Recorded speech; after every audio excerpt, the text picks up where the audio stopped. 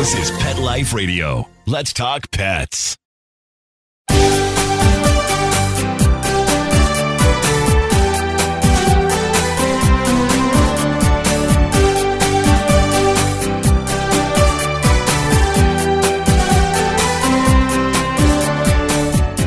Hello and welcome to Working Like Dogs on Pet Life Radio.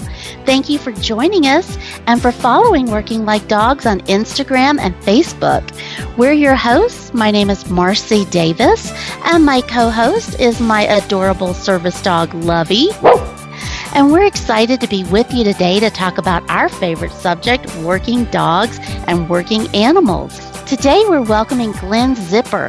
He developed the Netflix documentary Dogs, and he co-executive produced it along with Amy Berg. Glen was actually a prosecutor before he met his dog Anthony 16 years ago, and Anthony changed the course of his life. Lovey and I are huge fans of this documentary.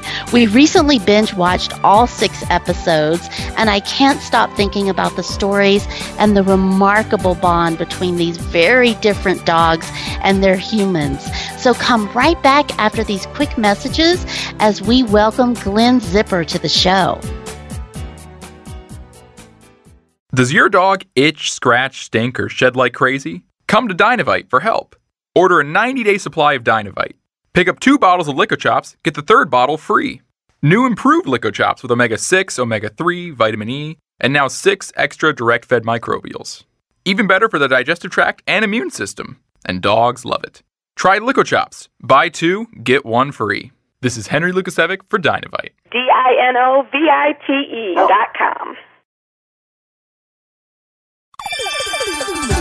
Let's Talk Pets on PetLifeRadio.com.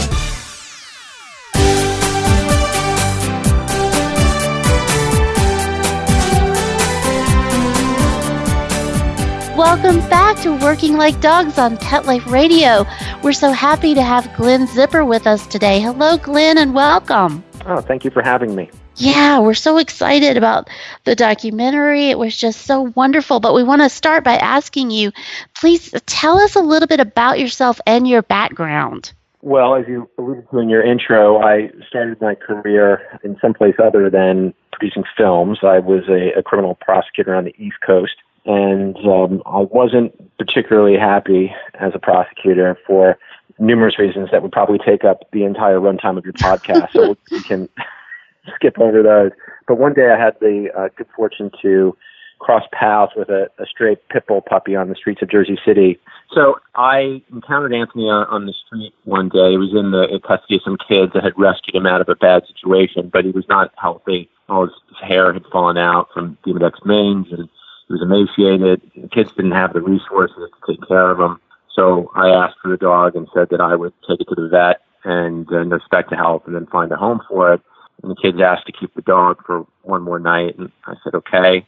And when I went to pick up the dog the next day, the kid's mother had released the dog in the middle of the night to a junkyard of all places. And we searched frantically for the dog and actually found the dog at a local animal shelter. Some kind person had actually picked it up and deposited it there. And when I went to the animal shelter to check on the dog, I learned that the dog was going to be put down because it was ill and the shelter was overpopulated. And I had never been in an animal shelter in my life, so it didn't really make sense to me, but the people that ran the shelter were patient and thoughtful and heard me out and answered all my questions and then took me into the back and showed me that they were just popping at the gills, cage after cage of dog that was not going to find a home. And so shortly thereafter, I turned in my badge and began volunteering at the animal shelter every day. And somewhere along the way, I woke up one morning and had a strange feeling, and I later recognized that feeling to be happiness, which was foreign to me at the time. And we did a lot of good work and solicited a lot of other volunteers to come help in the fight. And eventually most of the dogs started to be adopted. And there began my love affair with not just Anthony, who was that puppy who I ended up adopting, but dogs in general. And I wanted to remain happy for the rest of my life, but I couldn't sustain myself volunteering at the animal shelter, so I decided to do what I had always wanted to do with my life, which was produce film. So I came out to Los Angeles. I didn't know anyone. That's another long story that will probably take too much time, but eventually I found some success and started to make films on my own, and it's come full circle being able to produce Dogs with Amy Berg this year. Wow. Wow. Talk about a life-changing experience. That really was. Wow. You became a whole nother person. That's exactly right. Wow. Well, so when you first started getting into films, what kind of films were you doing initially? Well, the opportunity that presented itself was making documentary films, and I was ready to jump at any opportunity. Although when I first came out to Los Angeles, I didn't really expect to be working in documentaries. I thought I'd be working in narrative. But that's where the opportunity was, and I jumped at it. And I began to learn the business from the documentary side of the fence, and made a lot of mistakes, stepped on a lot of landmines, but again, you learn. And if you learn from your mistakes, you eventually get better at what you're doing. And started making a lot of music documentaries. The first film I ever produced was a Billy Joel doc called The Last Play at Shea. And then eventually a film came in that the company I was working for at the time didn't want to produce. They thought it was a good idea, but it just wasn't really the type of film they produced. They were concentrating on music docs. And so I started a company with my brother and raised the money to make that film. And that film went on to win the Oscar for Best Documentary Film. It was called Undefeated. Wow. And after we won the Oscar, then it was really off to the races. And I think since then we've made something like 25 or 30 films and TV shows, all documentaries, and Dogs just happens to be the most recent. Wow. You're a risk taker, Glenn, and it's paid off for you. That's great. Wow, that's so inspiring for so many people who do want to quit their jobs and follow their bliss.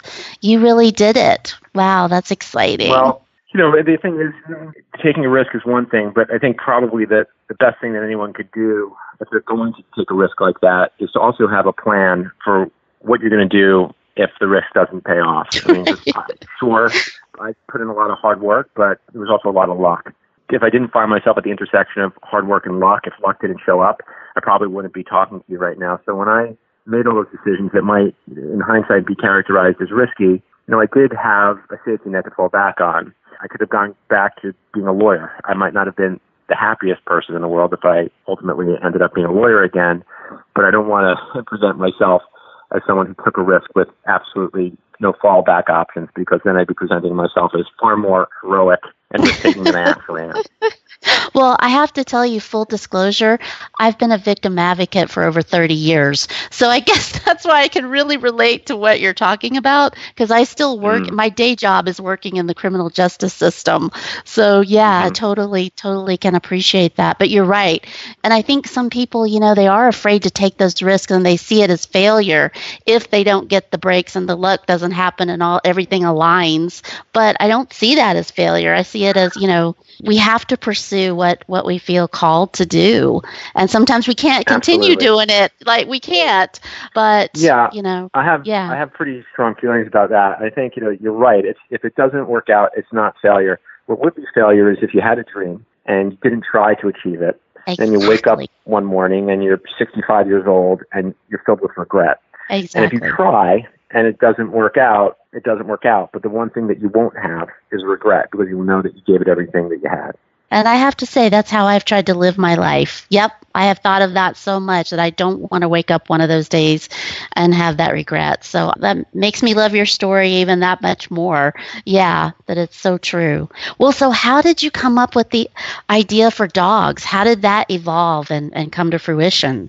I get that question a lot, and I'm always uncomfortable a little bit because I don't want to say that I came up with it. I mean, dogs their stories are manifestly obvious. We're all connected with them. We all have a familiar journey with dogs. We all recognize how special dogs are and how many journeys people are taking all over the world with dogs. So all I really did, along with Amy, was take that, which we already are aware of and recognize as being so moving and so important to us, and putting it into a package. And putting it into a package just means going into Netflix and saying, hey, let's make a show about this. Let's get the best filmmakers in the world. Let's go through a list of the best stories that we can find and make sure that of that list, we pick the best of the best with characters that people can really connect with, both human and dog alike. And then let's see what comes out the other side of the pipe.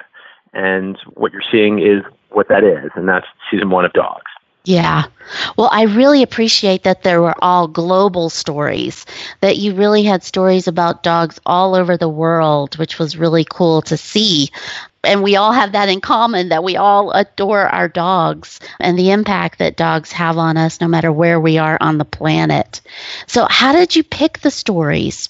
It was a group effort. Some of them were, obvious. The story, episode 1, Bravo Zeus being rescued from Syria, stuck out immediately to all of us. And Amy Berg, who directed the episode, did a wonderful job and was incredibly passionate about telling that story from the moment it hit our desks.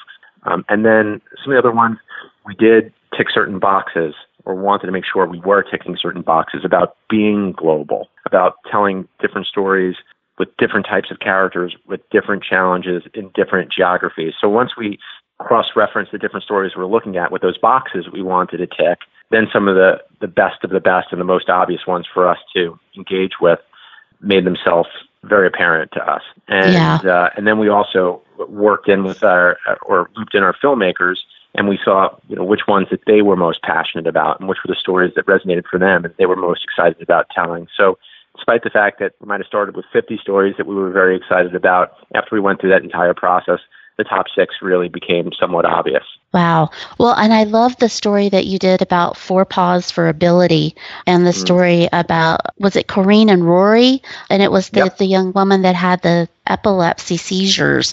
Wow, that was so powerful. But I loved how, as having an assistance dog myself, not that I have seizures, but going through that process, that selection process and that bonding and that impact, I just thought you did such a beautiful job of showing the realistic, the highs and the lows of it. Well, thank you for that. And that was all really a credit to our director on that episode, Heidi Ewing, who did a wonderful job and bonded with the family and earned their trust, and they're still very close. And a lot of people who saw that episode were very sad for Corinne's sister, who was told that she couldn't have the dog as her own and couldn't pet the dog and all those things. But I have good news. Her sister now has her own dog, which is a dog that failed out of 4 Paws. Awesome. Those so are the best dogs to get. Yes. I tell all my friends to get on the waiting list for the dogs that don't make it, because they don't make it for really strange, tiny reasons, and they will make you an incredible dog.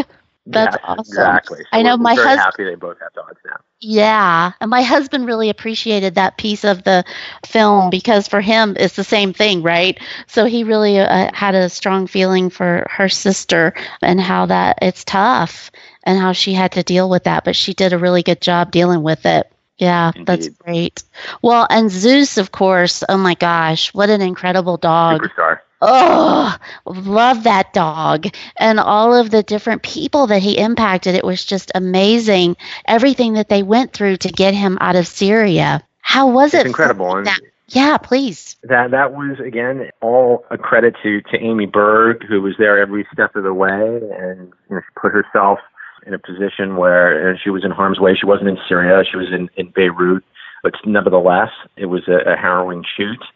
And she made sure that there wasn't a single layer of the story that she missed. And she bonded with every character that you bonded with as an audience. She bonded with as a director, and she remains close with all of them. I know. Well, I've thought of them so much, and I was wondering how they're doing, or if they're still in Germany, or what's happening. But, oh, my goodness. That was a nail biter. They're all doing well. I am and Zeus are doing well in Germany. Amer is in Beirut but got a job, and he's playing in a band. And Naji, because of his disability, is able to travel more freely, and he's doing okay as well. Oh, good. Oh, I'm so glad to hear that, because I just fell in love with all of them. So, yeah, it was harrowing to watch. I can only imagine what it was to film it and the intensity of that whole situation. But, wow, you guys did an awesome job capturing that and keeping us all so engaged. Thank you. Well, we're going to take just a super quick break and hear some important messages from our sponsors, and we're going to come back and continue visiting with Glen Zipper about the amazing documentary Dogs. So come right back. DGP is an all-natural formula proven to help aging pets with joint and mobility problems. It goes to work quickly, providing vital nutrients to the joints while reversing the effects of age. Some people see results in as little as 7 days. Don't let your dog struggle another day. Call 800-521-0543 or visit dgpforpets.com and enter the code WORK, W-O-R-K, for 25% off your first order and free shipping. We wear fur, and we're damn proud of it. What? And our 4 legs. And our tail. And we go to the bathroom outside.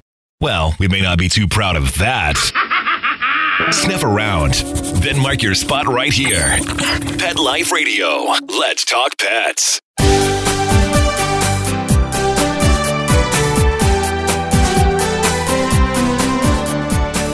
Welcome back to Working Like Dogs on Pet Life Radio, and we're visiting today with Glen Zipper about his amazing Netflix documentary, Dogs. And before the break, we were talking about Zeus, who I have to say that, I don't know, it's hard to say which one is my favorite, but I think Zeus may be. But I also really enjoyed the episode about Ice. Can you tell us a little bit about Ice and his story?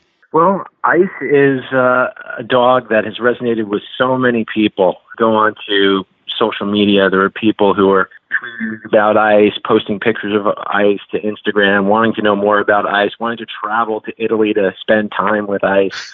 So it's a close call between Ice and Zeus as to who the breakout star of season 1 was. But Ice definitely offers the most romantic story. He's sort of the mascot of a lovely restaurant in Lake Como, Italy, and a true member of the family. He even sits at the table with them when they eat dinner, like literally in a chair, if you haven't seen the episode. Yes. And so he offers a sort of a backdoor way of telling the story of a family and also of a trade, because Ice's dad is not only the proprietor of the restaurant, he's the fisherman who goes out and catches fish to serve at the restaurant every day. And seeing both sides of that story, Ice is part of the family, and Ice as also a partner to his dad, the fisherman, is something really special to see. And like I said, he's a dog that has really captured the hearts and minds of perhaps the most viewers of dogs this year. Yeah, I would agree with that. I mean, he is so intense. The look on his face and the presence that he has and how present he is with each member of that family, but especially his dad and the dad of the family, and how they go out fishing together and how he's so involved in every aspect of their lives. Do you know how Ice is doing now? He's doing great. He's really doing well. And fans of the show did something really amazing. They were so obsessed with Ice that they went onto Google Maps and they just wanted to take a look at the restaurant on Street View. And they discovered that when you go to find the restaurant, which is called Mela in Lake Como, Italy, on Street View, what do you see standing out in front of the restaurant? Ice. Oh my gosh. He's on Google Maps. Oh, okay. Well, you know what I'll be doing when we're done talking today, because I will have to see Ice. Oh my gosh, he's so adorable. And you said the name of the restaurant is Mela. How do you spell it? Mella. Okay. All right. Awesome. Well, I know I'm going to be going to check that out. I mean, Ice is just, he is just the wisdom, the depth of his personality is just, yeah, he is. You just want him to say something. He's got this look on his face and you just wish he could talk and tell you what he's thinking, because it just is so wise and loving and genuine. Yeah, pretty amazing. And the other story that I thought was really amazing too was the whole story in Costa Rica. It's truly incredible. I've not seen anything like that before. You're referring to Territorio de Zaguates, which is a sanctuary in Costa Rica that has over 1,400 dogs now that just roam free. And it's also lent itself to a lot of debate, because when you have 1,400 dogs all in one place, there's going to be mange, there's going to be other skin afflictions and complaints that the dogs are dealing with. And it's very difficult to tend and give care to that many dogs at once. But the alternative is those dogs probably won't survive. And there are some people who think if these dogs can't be cared for in a way that we would care for them in the United States at a rescue shelter, then perhaps we shouldn't care for them at all and just let fate do as it may to them. And then there are other people who say, hey, if they can be in this sanctuary and at least get a second chance at life, then they should do that. And we tried to not come at it with any particular point of view and let audiences decide for themselves. That episode was directed by Dan Lindsay and T.J. Martin, who directed Undefeated, the film that I referred to earlier in our interview that did win the Academy Award a few years back. As they always do, I thought those guys did an amazing job and gave you an immersive experience in that story that otherwise would have been inaccessible to audiences. Yeah, absolutely. I couldn't agree with you more. I mean, and I was torn, I have to say, watching it, because just as you described. But as you said, I mean, at least these dogs, they are loved. They are in a safer place at that facility. But wow, the consequences and the demands. And then the whole story that they told about one of the employees, one of the staff members, and the struggles that he was going through, and the dog that was having such an impact on him. Oh my gosh, that was so powerful and heartbreaking. Yeah, you're referring to Johnny and Max, and Johnny was another character who was suffering from some sort of undiagnosed seizure condition that may or may not have been epilepsy. I don't want to give away the scene, but there is a scene where Johnny is afflicted by a seizure, and what the dog does in that scene is just unbelievable. When I saw it for the first time, I was just weeping. Yeah, I was too. And all the stories, Glenn, it's you're weeping, you're elated. You take us through all the emotions, because it's not always rosy, and that's life. And you guys, the way that you told those stories was so real and genuine, and it hurt. It was hard. It was hard to watch some of it, but I could stop watching. Yeah, and I think it's, a lot of people have commented about how much the show has made them cry. That may have contributed to a perception that the show isn't a happy show and that it's depressing. And I think you'll probably agree that that's not the case. As you were just saying, there are some tough moments, but no dogs die. And when you leave each episode, you do leave each episode from a very hopeful place. There's no episode that has an unhappy or a sad ending. Yeah. And for the most part, if you're crying, you're having happy tears by the end of the episode. Right. Well, and also you leave the episodes educated. I really felt like you did a really good job educating people about, the issues that Corrine and Rory, about epileptic seizures and how hard that is and how that impacts a family and how you can get a dog that can help you with that. I mean, that was a lot of education. And the same thing about Syria, about what a crisis it really is and how people are being treated. I mean, there's so much education that you provided that was so powerful. Well, thank you for that. And the stories, because we want them to be dramatic and compelling, we're picking the stories that have the extreme example of someone that needs to rescue a dog from Syria, or a story that confronts a refugee crisis, a story that confronts someone with epilepsy. But in our everyday lives, sometimes we're not confronted with problems that are that extreme, but maybe life is feeling a little bit gray. And a dog could help someone like that too. I know that a dog changed my life in incredible ways that otherwise would not have been possible. And that dog has become a receptacle for so many of the needs of my life and things that I need to be happy. So even for a person that is leading an ordinary life, a dog can really be a game changer and take your life to a much happier place. Yes, they can. They can change your life. I could not agree with you more. But how did you guys remain objective to really make sure that you were telling these stories accurately? How did you do that? I mean, that's something that you learn over the course of making documentaries, just something that is demanded of you in this job. And there's a saying that I use, which is when we tell a story, we have to tell it with a cold eye and a warm heart, which means that we don't have to check our empathy at the door, but we do have to remain objective and tell the story from a perspective where we're not putting our thumb on the scale, where we're presenting the story as it really unfolds it to an audience and let them draw their own conclusions. Yeah. Well, I would say you definitely have a gift for that, Glenn. Yeah, absolutely. Well, and so you mentioned some follow-up with some of the characters and their dogs. Are you maintaining connection with all of them? Yeah, we've been in touch with everybody. I'm happy to say that there's no bad news about any one character or dog. All the reports we're getting are positive. And so, knock on wood, we hope it keeps going in that direction. Good. I know. Well, I think I was most worried about Ice because he is an older dog. And so I was worried that Ice is doing well. I'm so glad to hear that because, boy, that's going to be a tremendous loss to have to face after him. And tough shoes for another dog to try to fill. Wow. Yeah. I don't know that any dog will ever fill those shoes, but I don't hopefully think so. Ice has got quite a bit of time left. You know, he's, I think, 12.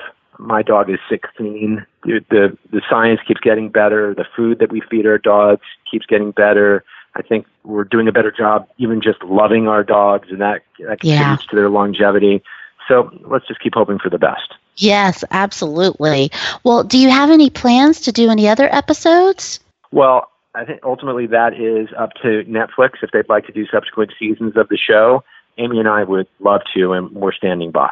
Oh, okay. Well, you'll have to keep us posted on that because, like I said, I binge watched all 6, and now I'm like, I need more. So I'm hoping. Well, I can promise you this: whether it's dogs or on Netflix or in another format, in a film, and different television series, and other forms of entertainment, I will be telling dog stories for the rest of my life. So rest assured, you won't have to wait long. Oh, good, good. Can you give us any hint of what you're working on now? Sadly, no. We have to handle all of these things with the utmost secrecy. It's very cloak and dagger. But as soon as we have an update, we'll let you know. People can follow me on Twitter. My Twitter username is @Zipper, Zipper, and I'm posting every day. And as soon as I have updates about dogs on Netflix or anything else, I promise to post it. Okay, awesome. And tell us that one more time on Twitter. What is it? @Zipper? @Zipper, like on your pants. Zipper. Okay, awesome. Okay, good. Well, we'll definitely be following.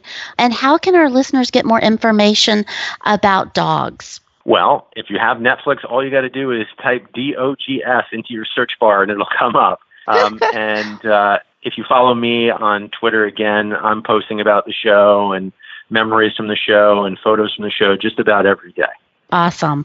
And about the individual stories, because I know I had to Google to find out about some of them, about Zeus and Ice. And is there any other websites that have been set up for any of the other stars, I should say, instead of characters? There's not individual websites for characters, but Netflix has their own Instagram page for dogs, and it's @NetflixDogs. And if you go to @NetflixDogs on Instagram, they're posting updates and pictures about the dogs that you visited with in the series all the time. Oh, great. Okay, good. Good. So we can get more of them because we can't get enough. The stories are just so compelling and just, they're powerful. Well, Glen, I'm so glad you enjoyed it. Yes, I can't thank you enough for taking time out of your busy schedule to be with us.